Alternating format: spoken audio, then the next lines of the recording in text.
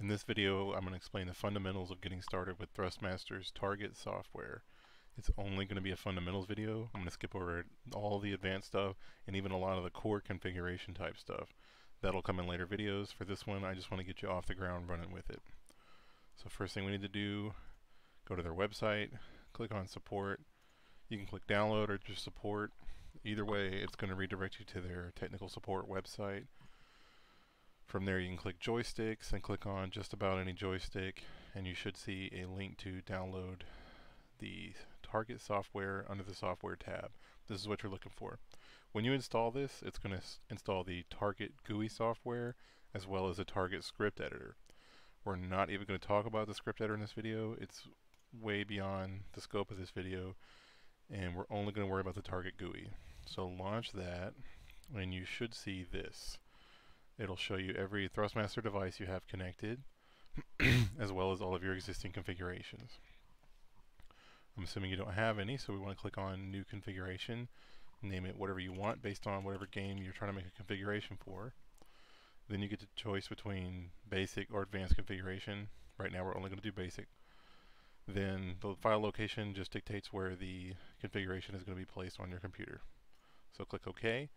And then we'll be redirected to a screen where we get to choose what devices we want to include on our profile. It's worth noting that you can include devices that you don't have connected, which is great if you just don't have them connected, or maybe you haven't bought them yet and you plan to. You can still go ahead and make a profile that includes that device. Also worth noting, although it should be obvious, that you can only use Thrustmaster equipment in these profiles. So having said all that, we're going to make a basic profile that includes a joystick and a throttle. Now, the next screen will be your axis overview. You'll see every device that you chose to connect in this profile, every axis that device has, as well as every setting that axis currently is set to. In other words, this screen here is how your computer sees these joysticks. The way this is set up right now is a total mess, especially from the perspective of older games.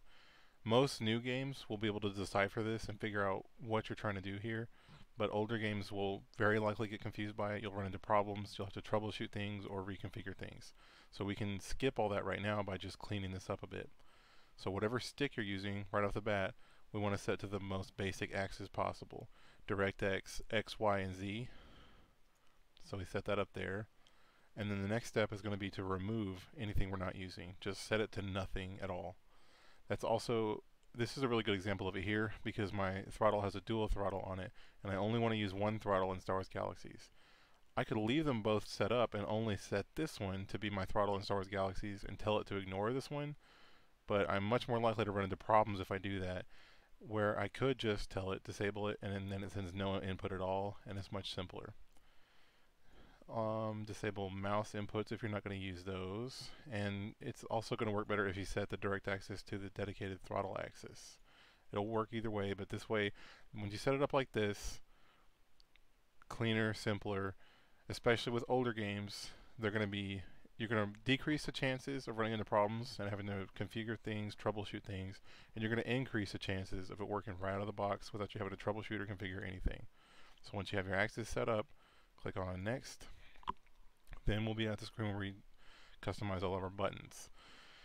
And any kind of profile configurations happen here. So starting on this screen, we'll see whatever device we currently have selected, a 3D model of it. You can change it with this awkward little slider here. Roll it around however you want to see it. If you hit pan, it'll rotate the device. You can click zoom in, it'll zoom in, zoom out. You can click list and it'll list every single button on that device, or you can just click on the button, which we're going to do now. Now, if you don't change anything, everything keeps its default configurations. So you only need to change things that you want to be different from the base configurations. Now let's say that I want this button to press the W key instead of what it does by default. The first thing I want to do is choose an event name. This doesn't determine anything from a technical perspective. This is only for you to personally look at. This is like a comment in programming or something. But it is good to stay organized and give it a name you're going to understand later on. Now you can either just press the key on your keyboard to have it do that, or you can open up this virtual game interface. You're going to see a keyboard, a mouse, as well as a virtual DirectX controller here. Also worth noting is that you can change all of your throttle LEDs or other LEDs if you have a device that has those, and the intensity. I'll get more in depth in that in a later video. I'm just pointing it out right now. So we have it set to press W, and we want to leave it on pulse. There are other things you can do, but I'm going to save all this other stuff for the more advanced videos. We're going to click Add Event. Now if this event is here, once this button is pressed, it's going to press the W key instead of its base configuration. The other thing I'm going to show you how to do is add 2 events. It's the same concept, you just do it twice. So if we're doing it here, we click on whatever button we want and click Save Key Command. Add event. Now change it to do another thing and add event. Now whenever I press this button, it's going to do both of those events. And you can make macros, you can chain things, do sequences, there's all kinds of things you can do with this, but like I said, I'll explain that in a later video. This, what I've shown you, is everything you need to know to get started and make a really simple configuration for just about any game. Only things you need to know before you start is to click on save, because I don't think it saves by default, and then make sure you run your configuration. This configuration has to be running or everything you just did isn't going to be applied to it. Once this says done, you're ready to go. We're going to skip over the device analyzer for this video. The event tester is just a basic keyboard and mouse event analyzer since you started running this configuration. So anything I do on a keyboard or mouse, as well as this joystick that I set to, the red button that I set to press W is working.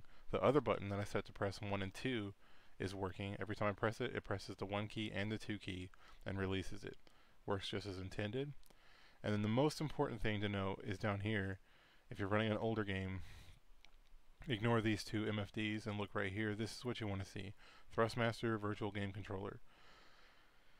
This is what allows all your devices to work on an older game. You can have 10 different devices connected from 10 different lineups. Whatever you put into this configuration is going to output as one virtual controller. So your computer is going to see this as one controller, and then your game is going to see it as one controller, and that's what allows it to work. Then you can click on properties if you want to and make sure everything is working. You should be seeing your inputs as however you programmed it to. Aside from that, that's all you really need to know to get off the ground running. In later videos I'll go over more advanced stuff, but this will get you everything you know to start a basic profile with Target.